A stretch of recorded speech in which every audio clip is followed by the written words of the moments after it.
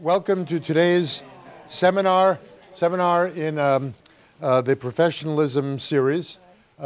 We are delighted and honored to have with us Professor Rosemary Stevens. Professor Stevens is the DeWitt Wallace Distinguished Scholar in the Department of Psychiatry at the Weil Cornell Medical College. For many years, as many of you know, Professor Stevens was at the University of Pennsylvania as the Stanley Scher Professor in Arts and Sciences in that great department of History and Sociology of Science at Penn. In fact, Professor Stevens chaired that department during her stay at Penn. Also during her stay at Penn, Professor Stevens served as the Dean of the School of Arts and Sciences. Professor Stevens is a distinguished scholar in the history of healthcare and health policy. She's published 7 or 8 books. Some that you may know or remember include American Medicine and the Public Interest, the book on welfare medicine in America, a case study of Medicaid, book that I was thumbing through yesterday, In Sickness and in Wealth, American Hospitals in the 20th Century, and more recently, a book entitled The Public-Private Healthcare State, Essays on the History of American Health Policy. Professor Stevens, I know, is currently working on a new book, and in fact, I appreciate very much that she was able to take the time out from that project to come join us today. The talk today will be on the limits of professionalism, historical perspectives. Welcome to Chicago. Thank you.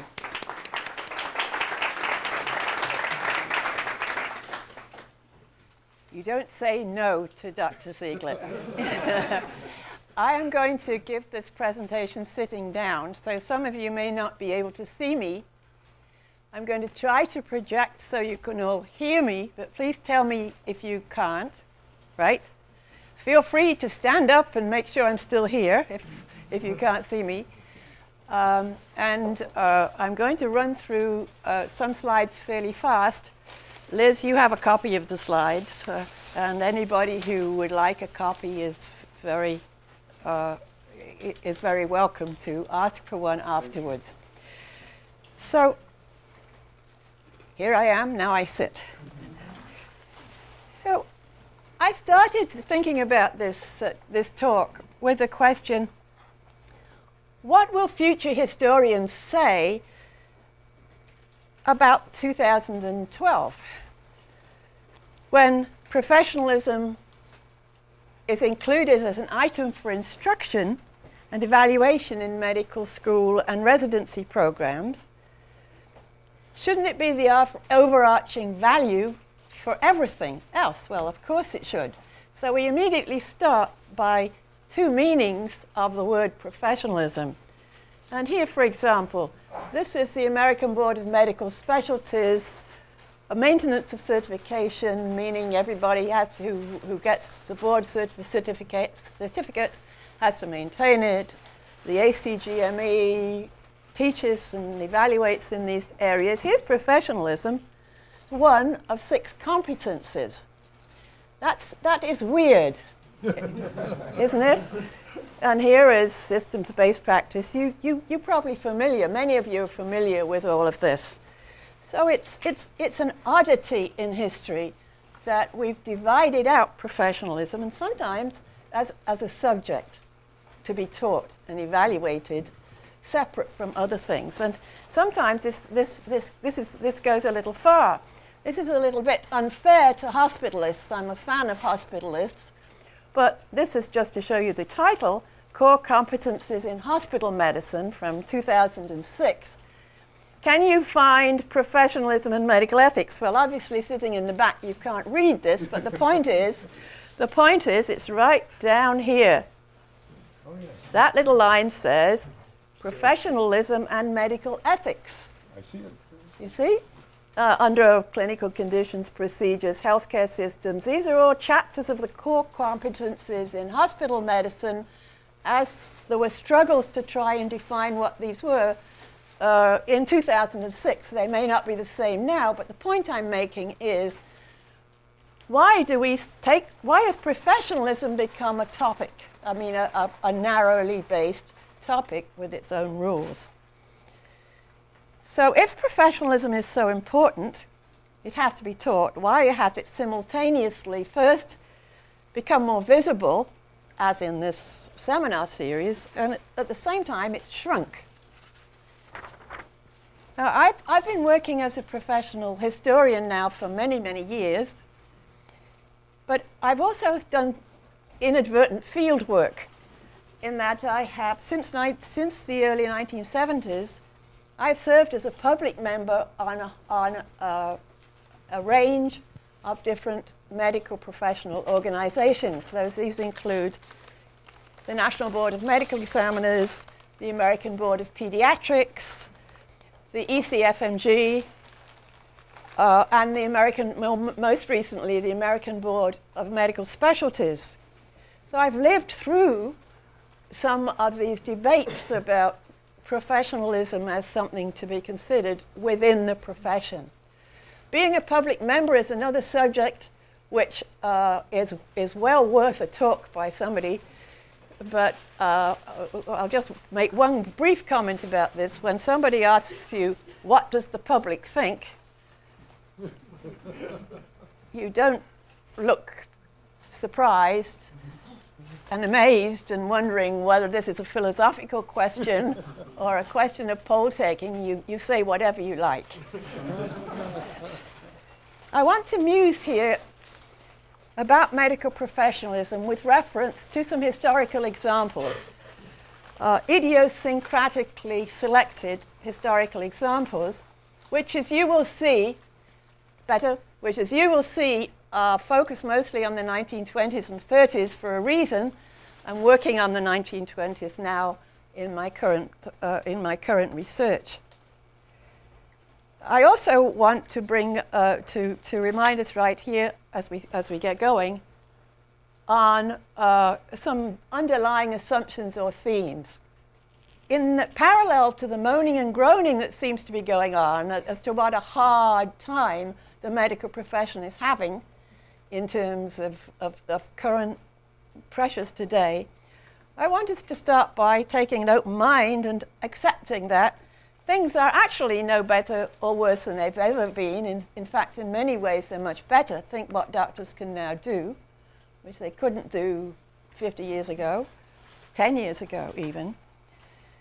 And the thinking about context-dependent professionalism, obviously there isn't something called professionalism which is the same wherever you are, although I'm sure that's debatable.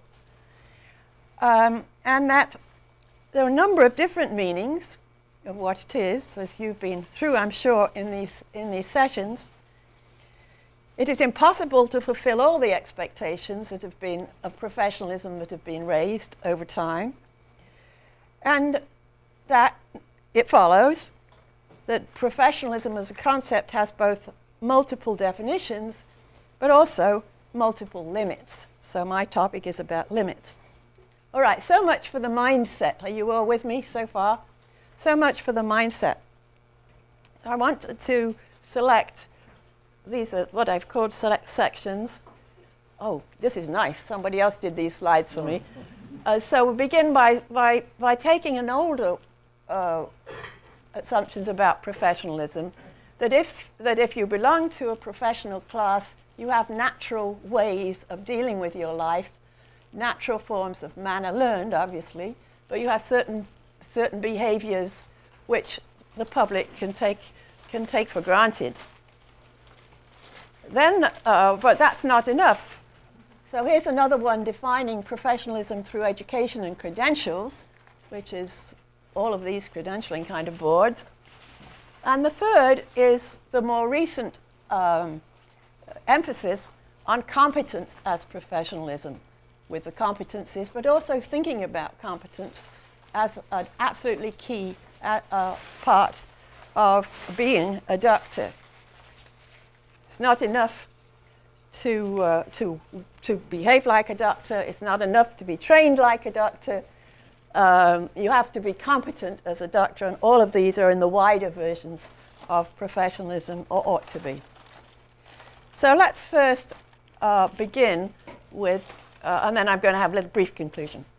So let's first begin with professionalism as an attribute of belonging to a professional class. While this title may sound like a truism, obviously you are a professional because you belong to a profession. But nevertheless, in the early 20th century, an array of professions sprang up or emerged or were strengthened, including medicine, law, theology, engineering, architecture, journalism, nursing, physical therapy, many, many others. And the professions seemed to offer the prospect of having a stable professional class which would play a very important ethical role and policy role, really, in society. Collectively, the professions might be seen as ordered, educated, trusted communities imbued with progressive idealism, and they're institutions too. So this is a quote I really like. This is from the book In Sickness and in Wealth. It's a quote about hospitals as ideal institutions, just to give you the flavor of the rhetoric on the idealistic side of the equation. Cities on a hill, cathedrals, shrines, places which exclude bickering. Can you imagine?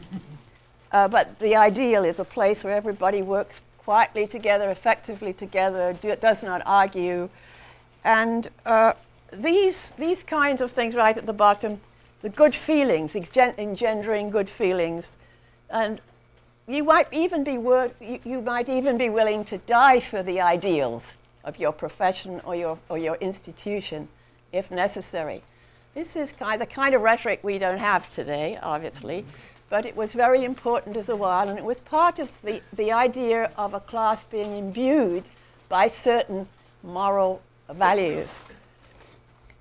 So the sense that the professions were essential to balance out the evils of a capitalist democracy were very much clear in the 1920s. Here, this I thought you might like. This is Calvin Coolidge's famous and much used quotation, "The business of America is business."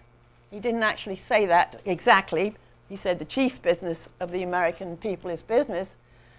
And then he went on to say the chief ideal of America is ideals.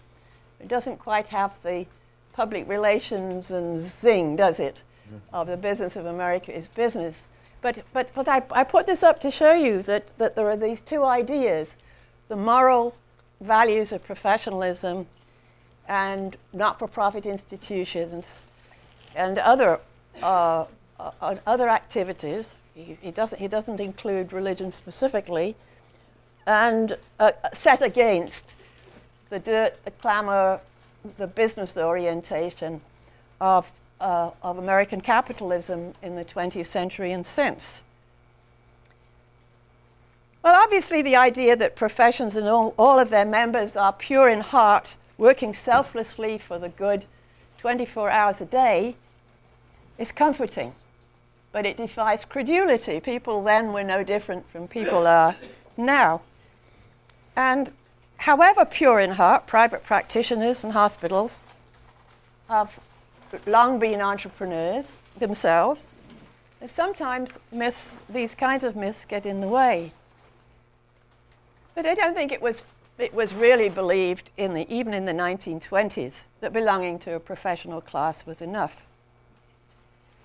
Was something special to be expected of this new class of professionals? And there was a conference in Detroit in 1919 which raised this question of what is the duty of professionals in society.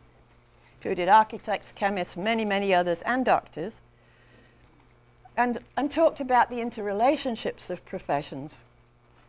However, it was immediately clear at the conference, something that would have been clear to anybody here, that each profession fought for itself, wary of encroachment from any others, and uninterested in a social agenda, whether you were an architect who was uninterested in cleaning up the slums of the time, or whether you were a doctor who theoretically was interested in ensuring that all members of society needed medical care. And here is a nice little cry. What is a profession, said one of the speakers in this conference. Same cry we have right now. What is a profession? Who knows? No longer the same as it used to be, or we think it should be. And so these are old ideas, but in very different kind of settings. From that time on, from the 20s on, there's been an imputed public ethos of public service by professions, but it has been a fuzzy commitment with substantial limits to it. Where a major profession has been involved in public policy, it has been only too easy for its leaders to be put down for pushing an agenda in the profession's self-interest, or for its members, the profession's members, to object because their professional organizations are taking a position they don't necessarily adhere to, or both at once. And you think of, well, economists, maybe economists associate themselves as experts on the economy. Physicians are not the same, don't make the same claim as experts on the medical system. And indeed, if we jump from the history of the 20s to the near present, the most interesting example of trying to get these public and private interests into some kind of sync was the Physician Charter, of which you're probably all aware, which came out now 10 years ago.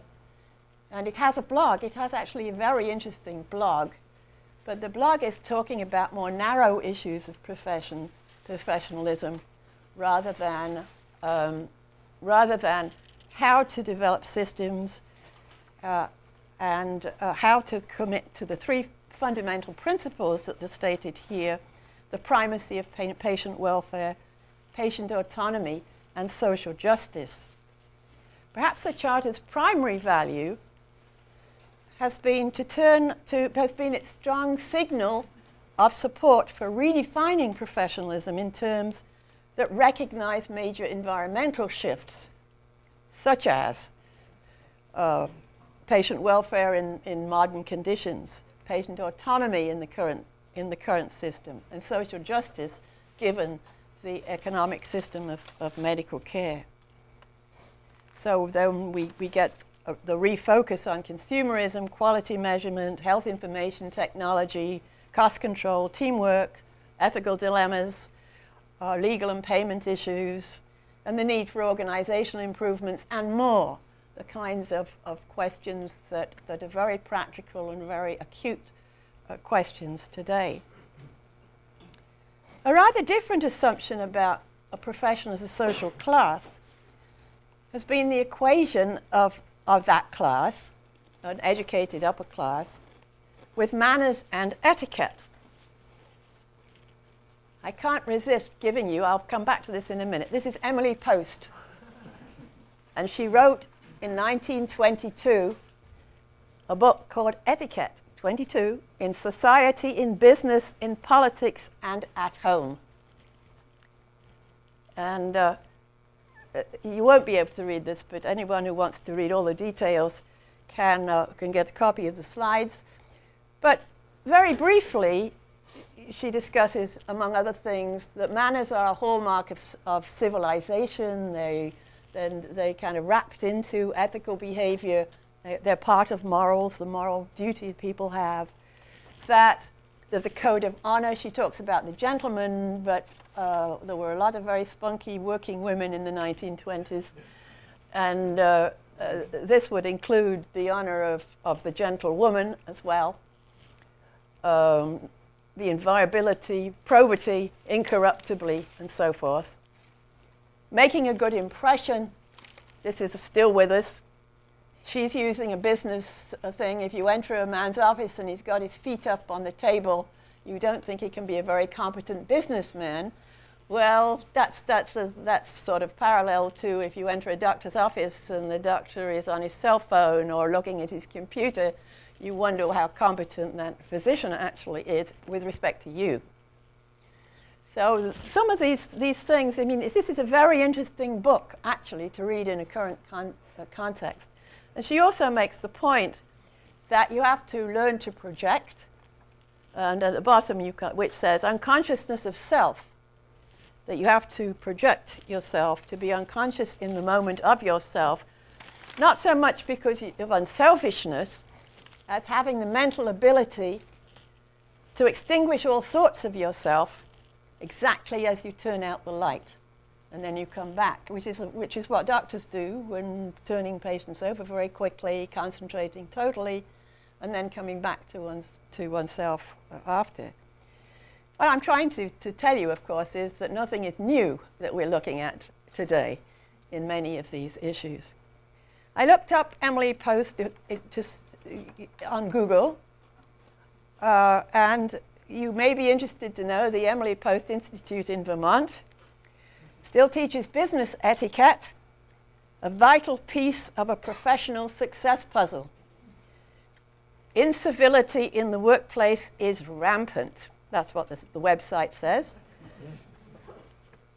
I just leave it at that. And what's more, incivility in the workplace, which comes up to questions of cooperation, working with other professions, communication, handoffs, all sorts of things. Incivility in the workplace negatively impacts productivity, as well as behavior among those working for you, for an uncivil superior. The point is that etiquette, manners, whatever you want to call them, etiquette, professional etiquette, affects both quality and costs of the professional services you are given. And that is obviously true in healthcare.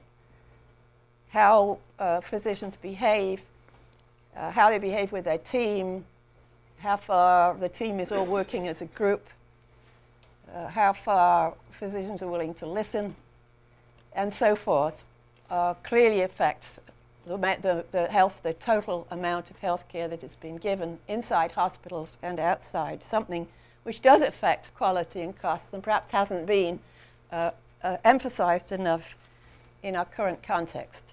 You remember the old saw, manners maketh money, right?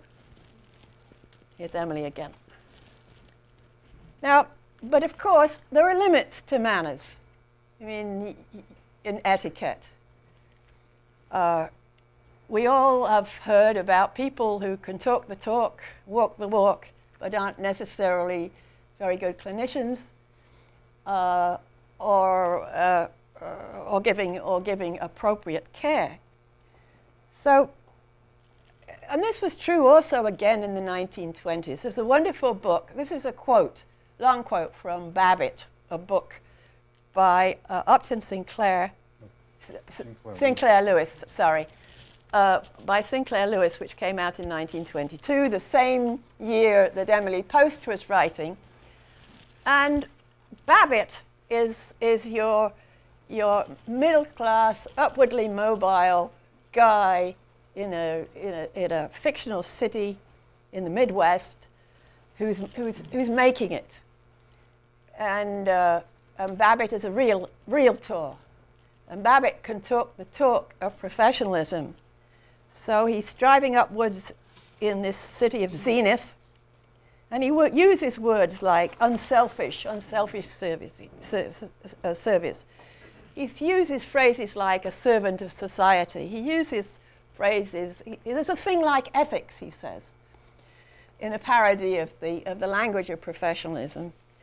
There's a thing called ethics, whose nature was confusing, but if you had it, you were a high-class realtor. And if you hadn't, you were a shyster, a piker, and a fly-by-night. These virtues awakened confidence in clients and enabled you to handle bigger propositions, but they didn't imply you had to be that you had to be impractical. In other words, you could still sell a property which wasn't worth anything. So he was talking the talk without walking the walk. And so talking and behaving is obviously not enough. So then other people were talking about professions in the 20s and 30s, and some of these you may also have read.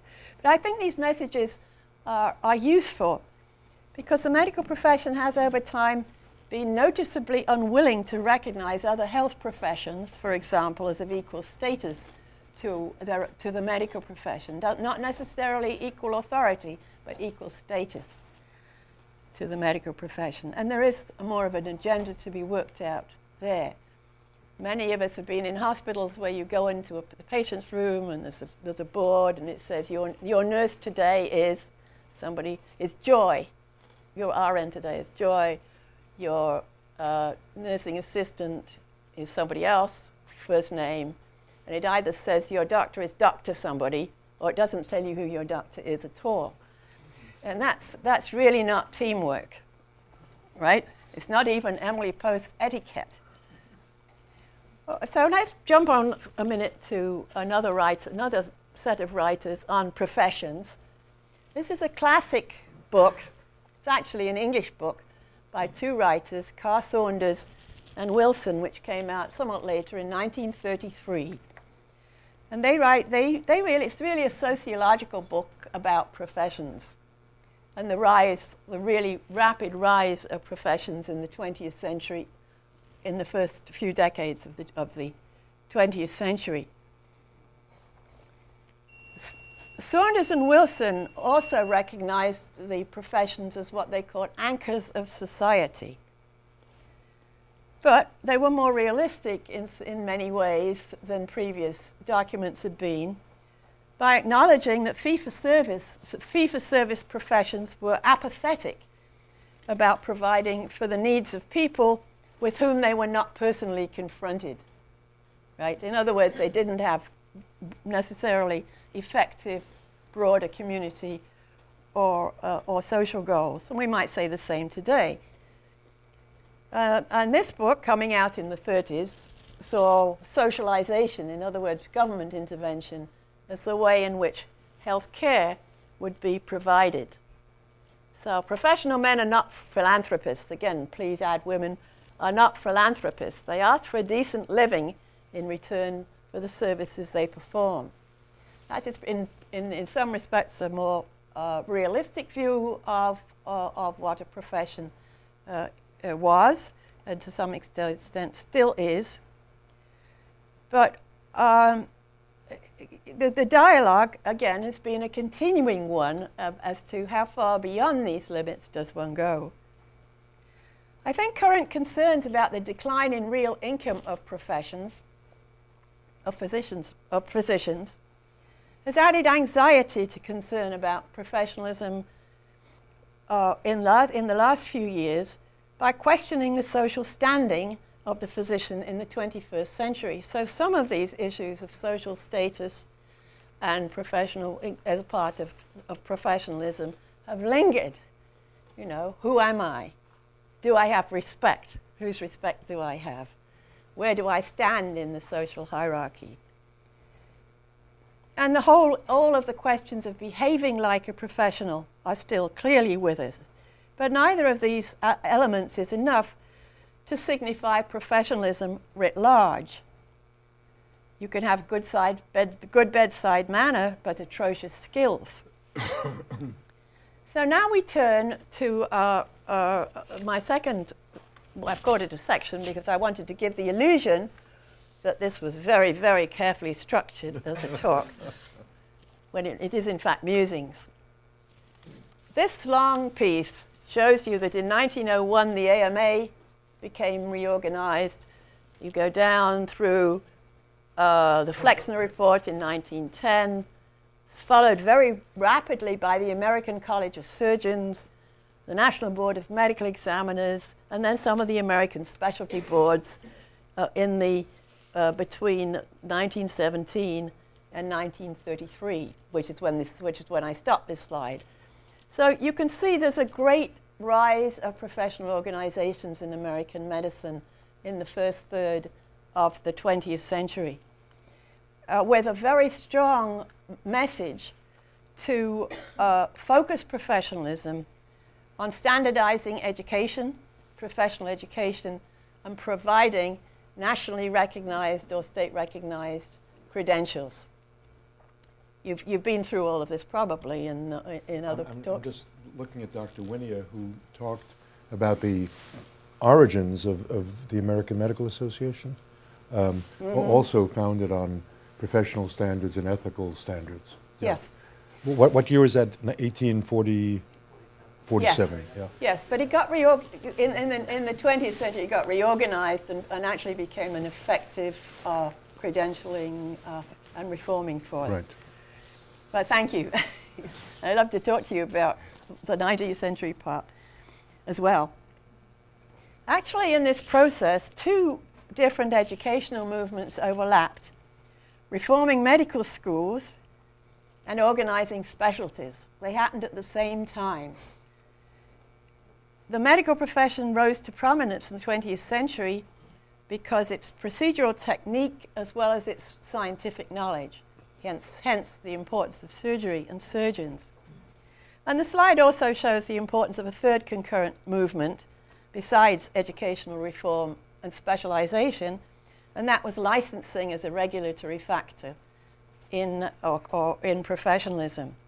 Indeed, the Federation of State Medical Boards, licensing boards, and the National Board of Medical Examiners will be coming up to their 100-year anniversaries before too long.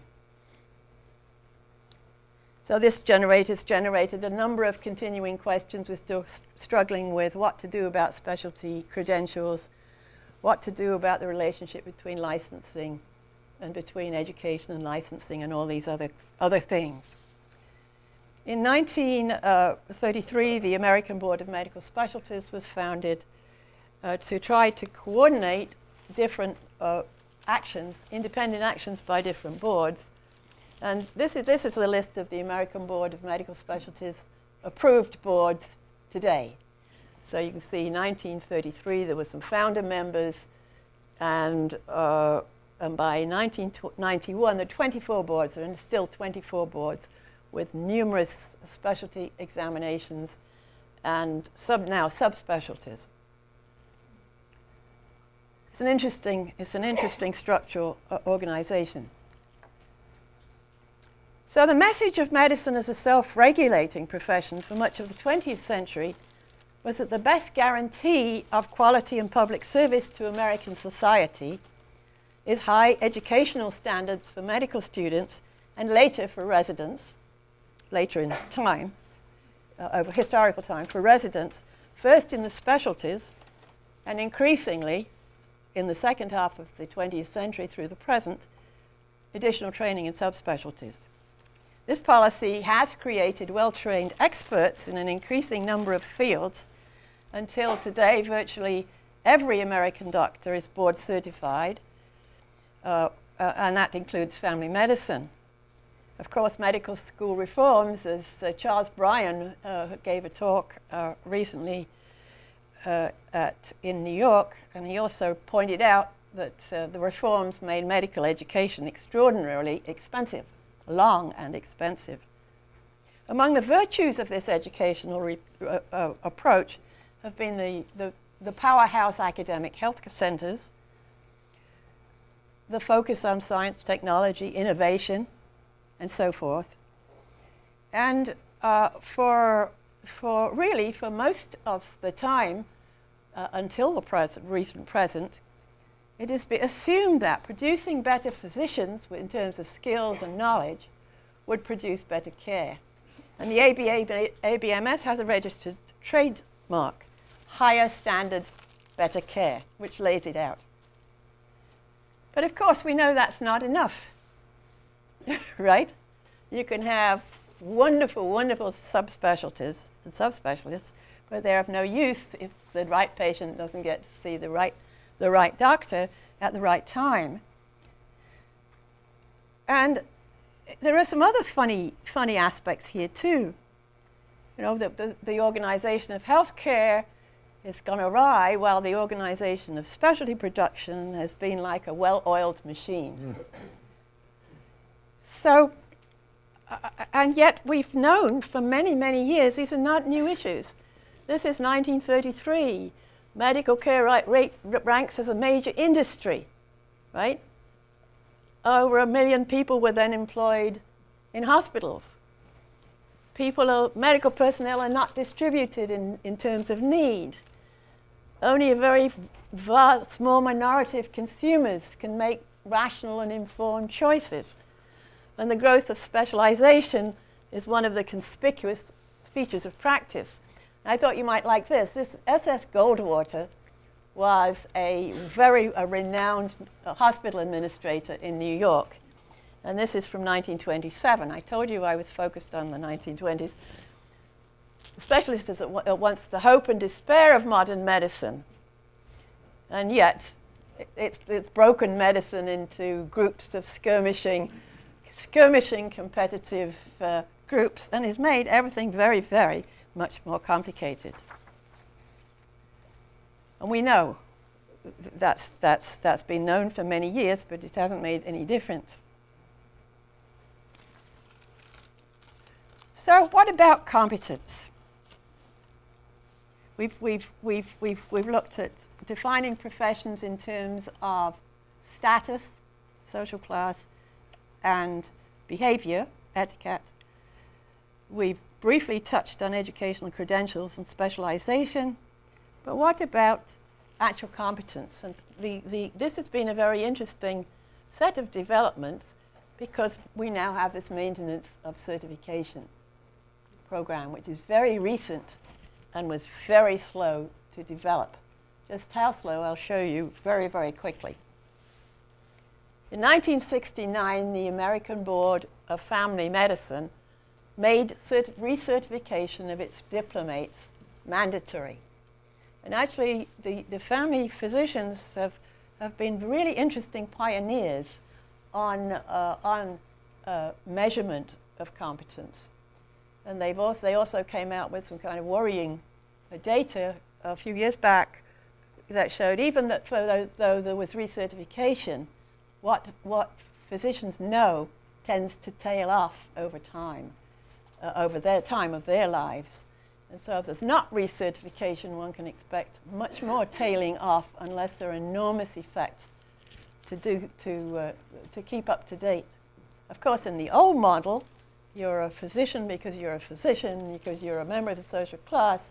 It was just assumed that somebody like that would naturally keep up to date. But that was always, I think, an unreasonable assumption. So competence.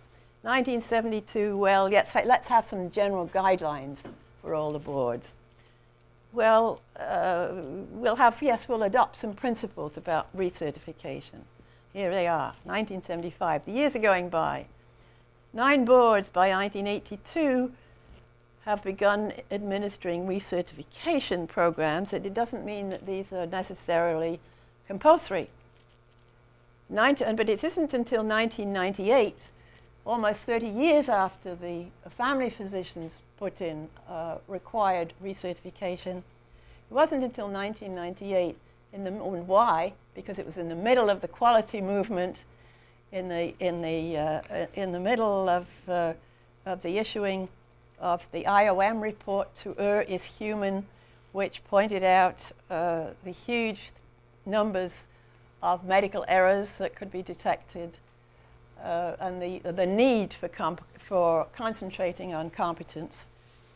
It wasn't until there were alternative ways of measuring physician quality that the professional organizations began to jump in. And this has been a very, very interesting and actually an amazing program to provide for new people with new diplomas, not necessarily with the old entrenched whose diplomas are more like degrees, but for new diplomas, a requirement that there should be an examination It should be based on these 6 competencies we had at the beginning, so it's wider than just knowledge and skills. And that's now in place. It's usually typically 10 years, to be taken each 10 years. And generally accepted, although of course there was a lot of grumbling. Those who faced re-examination saw it as an unwelcome incursion in their professional role and autonomy, and as an unfair distinction between those with the newer diplomates and those with the older time unlimited diplomas. But it was assumed, I think rightly, that there are now so many regulators in the healthcare industry that someone else would require doctors to be recertified. So that would take care of itself. Okay, now we move into the last gasp here. Hope you're still with me. I'm covering an awful lot of ground here. All right, so now we are in, just before we get to the general conclusions, I want to make one more point. And that is how do consumers choose doctors? How do patients choose doctors when you get more and more and more subspecialties? For example, there are now 24 approved ABMS boards examining 37 different general areas and in more than 120 subspecialties. Now, some of these subspecialties are the same between boards, but that raises another question, which I don't think anybody's researched yet. Is a patient who can't sleep better off, here's a question for you, is a patient who can't sleep better off going to see somebody who's credentialed in sleep medicine, whose primary field is psychiatry, or neurology, or otolaryngology, or internal medicine, or family medicine, or anesthesiology? Right? Or pulmonary, yeah. So, there you go. And what about fields which are not currently credentialed, like pain medicine, which is now very much, once again to the fore? And only 3 boards currently have subspecialties in pain medicine. I hope that will change. All right, we're back on conclusions again, and then I'll stop. My sum up really is that professionalism in medicine has multiple limitations, but also multiple ways of multiple definitions, and that these definitions have been around for many, many years and will continue to be around for many, many years. And with different elements of it emphasized in different periods. And I've just got these. I think you'll be able to read these. So now, when we're all worried about what it means to be a member of the middle class, let alone the upper middle class, a professional class, a social class, we're all anxious about this in current American society. Professionalism, then, there have to be other ways for professionalism to earn the respect of the professionals in the modern healthcare environment in one way or another. And it's very interesting that during this recent period where doctors have been feeling betrayed and anxious, the Hippocratic Oath has come back, the white coat ceremonies, different forms of accrediting for status. So that's number 1. I've got 6. Number 2, primary reliance on education and professional status went by the boards years ago, and it's yet there is still this idea that, you know, if you want to distribute doctors better, you have to train more of them. We should have learned in the 1960s and 70s that you don't necessarily redistribute primary care by training more primary physicians. So there's a long way to go on this one too. Incentives in the healthcare system have long defined working roles, and hence the current focus on teamwork, cooperation, and systems, which should be welcomed. Third, The quality movement is a reasonable movement, and it's just taken a long time to come with its rules, records, checklists, reporting, supervisory requirements and measures. It may not be an ideal way of doing it, but the actual quality movement is something which should be applauded. Other occupations where an individual's life is at stake have been working in such environments for years, such as pilots, or my daughter, the aircraft mechanic,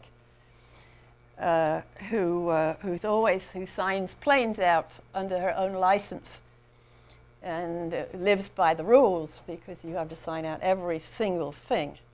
It's not new, it's important.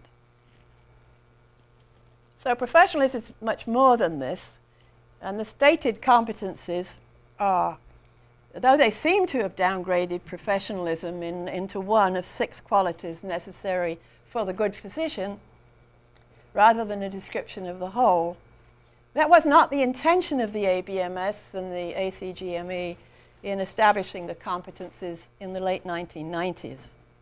Obviously, one needs all of these aspects to produce professionalism writ large. However, I think the categorization of professionalism as one of 6 competencies has had the useful effect of emphasizing that professional behavior can be learned and taught, and ethics can be learned and taught, that professional demeanor, listening, and empathy are essential for communication with patients, health teams, and others, and that ethics lie on a behavioral continuum. So maybe professionalism as a competency will get relabeled or not. It doesn't matter. But I think it's been a very useful thing to do. 5. Public roles. You can't expect the medical profession to change the entire healthcare system. And indeed, I think in some ways one can argue that the history of professionalism through medical organizations has been far more effective than the history of medical care through government or through the private marketplace. So you can't expect a profession. Individuals may wish to engage fully in reform movements of different kinds, but you can't expect professional organizations to change the system. And the most important public role is being an excellent physician across all of these different categories, and to respond to a changed environment, even though parts of that environment seem unnecessarily constrictive. The profession has often been slow in the past in acting as a public conscience for medical care, but I think that's changed. I feel quite optimistic about the current status of the medical profession and being in it. But last, and perhaps most important, was something I began with, is the importance of living in the present. Why do we look back at history? We look back at history because a lot of the things that were talked about yesterday are still in our mentality today. And we need really to think clearly about what are the pressures today? What are the values today? What are the values we would like today? Not being ruled by beliefs carried over from other times.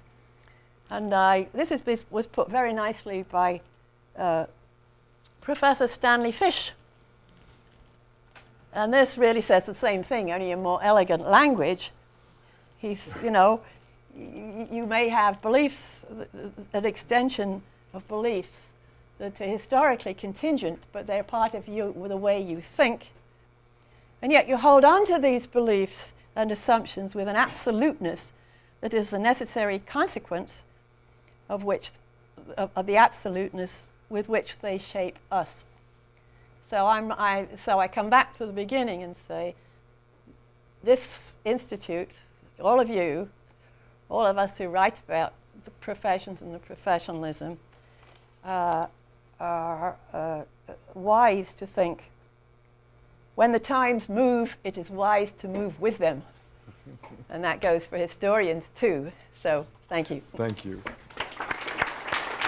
Will you take some questions? Sure, I will, happily. Professor Stevens' talk is open for questions and comments. you began, I think, in a very interesting way, noting how competency or professionalism as a competency is a sort of weird, anomalous thing. Yeah. I think that's very interesting. We haven't heard that from anybody else, but I think it is very interesting as an observation. And I wonder if that's not in tension with the sort of second slide, which sort of says, well, basically everything's the same. The problems are there. People are no better, no worse.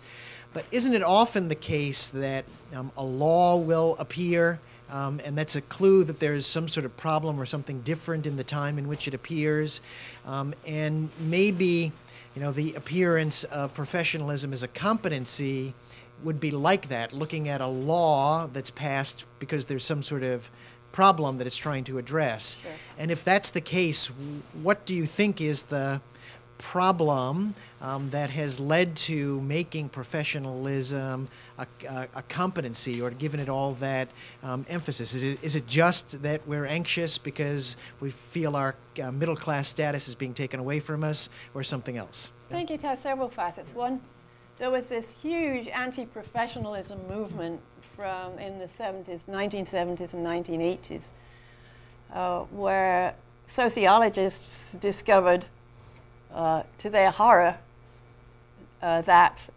professions were actually working only in their own interests. At least that was, I'm obviously oversimplifying this for speed, but the professions were actually working for their own interests, both individually. That professional autonomy was a word which was supposed to give the public great trust, along the old idea that you should trust people because they were doctors. But that didn't hold in the modern world of the 1970s and on. And that, as Paul Starr said, in the early 1980s, the corporation was coming anyway to wipe professionalism out. Particularly to wipe doctors out. The AMA had been I'm sure Paul wouldn't say an evil institution, but had been a bad influence, let's put it that way. That's what my mother would say, a bad influence, right? And so there was this backlash, and there was true demoralization in medicine. Because the corporations were coming. Actually, the insurance companies were coming. Hospitals were getting together, but also the insurance companies were coming. And then we had managed care in the 1990s, which threatened to, which did try to regulate doctors in ways they weren't willing to be regulated. And an enormous amount of demoralization, partly because it was not such a preferred profession to be in the sense that real incomes began to decline. I haven't looked at the recent income figures, but you probably have. And that there didn't seem to be the same public trust, et cetera, et cetera. So I think demoralization is a way of looking at that. And as Stanley Fish said, because he's talking about anti-professionalism in the 1980s, that now that you have professionalism, then you have anti-professionalism, and then you need a new professionalism to be able to reestablish in new conditions whatever you can reestablish. And I think that's what's happening now. I just want to enter into this discussion. I'm sorry Dr. Winnia left because in the mid-'80s, around the time that Professor Starr was writing his book, I heard an executive director of the AMA, which of course is headquartered here in Chicago, say that during his tenure, which was just starting, his 10 or 12 years in the role of executive director, he intended to make professionalism and ethics his calling card. That it was a way to regain the allegiance and support of the public, that it would be an argument against narrow economic self-interest. It would affirm a set of values that I had not actually seen, but that go back a long way, and it would recapture a kind of idealism for medicine that he thought had pretty much gone out of it. Now, that depends on how you say what I just said. It can sound really nasty and narrowly self-serving, and I actually didn't take it to be like that. Sure. As he was, I mean, this was his platform, laying out what he intended to accomplish in his next 10 years. And I don't think he did that individually, but I think those were the years that saw this reemergence of this new lofty claims of professionalism that led to our seminar.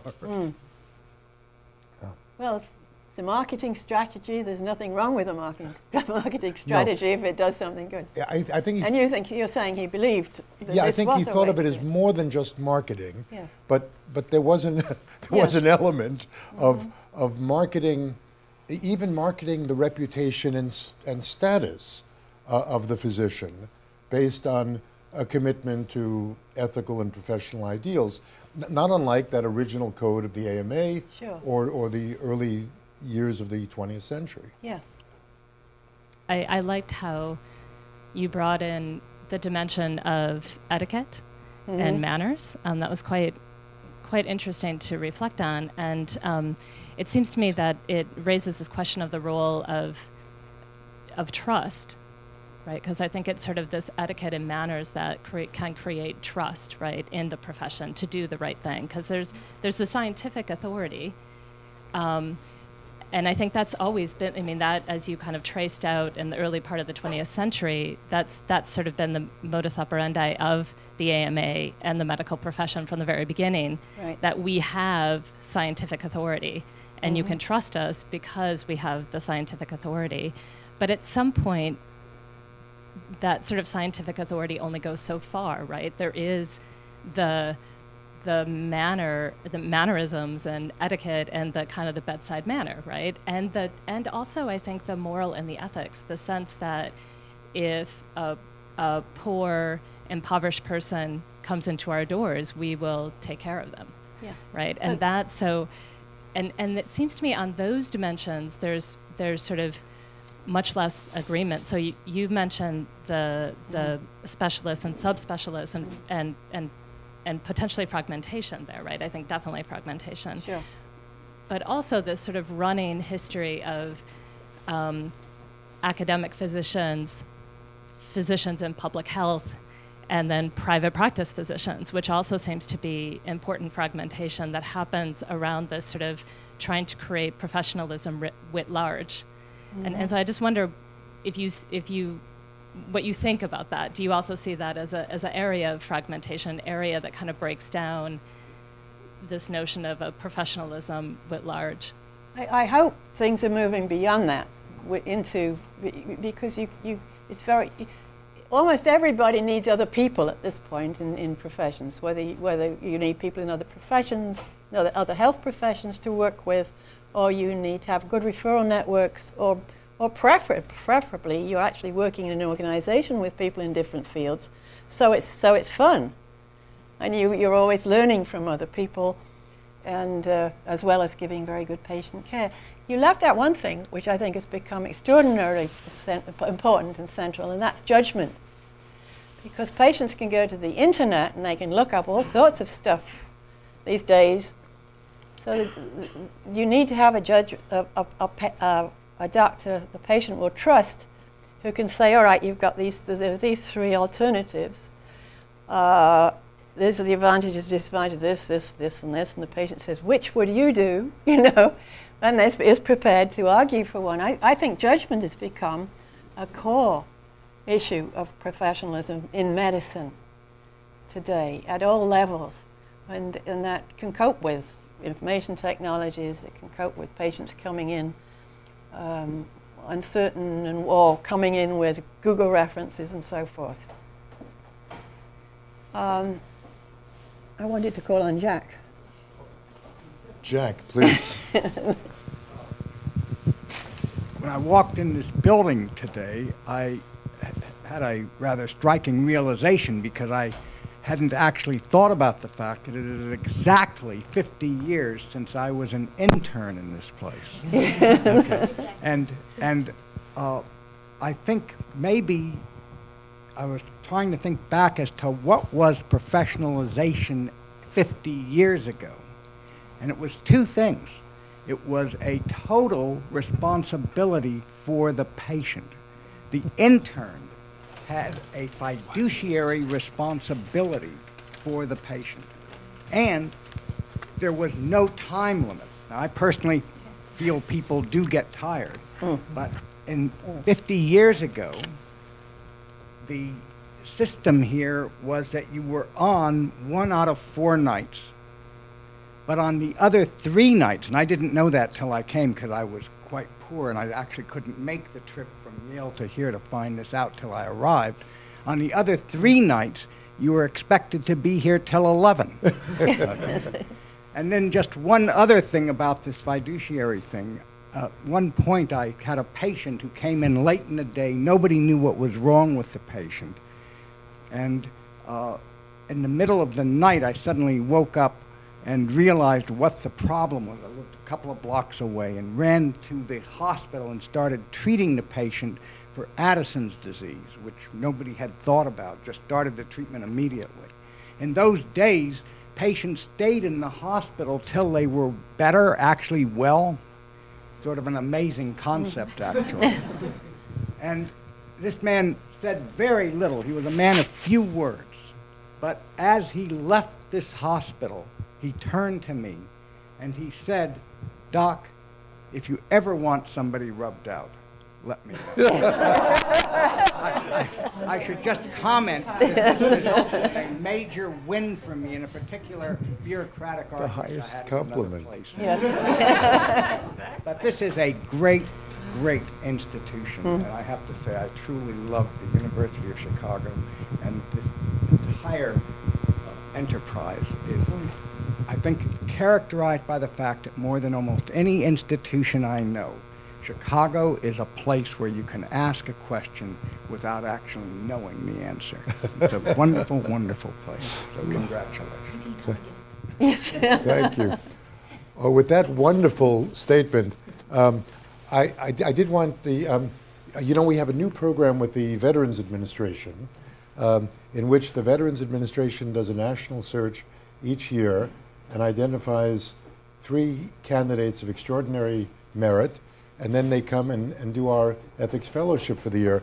I see 2 of them here, Teal Keltner and John Wigg. But your new book is on the Veterans Administration. Yes, is it not? I'm looking at the, I started by why do we have a Veterans Administration, which was founded in 1921, then called the Veterans Bureau. Then there was a big scandal associated with setting it up in the early years. So I'm writing about the beginning of the Veterans Administration in the 1920s and what happened. It's a really interesting story to me. I hope it's going to be interesting to you too. Yes. Yeah. Good. Well, I can't thank you enough for coming, and John, thank you.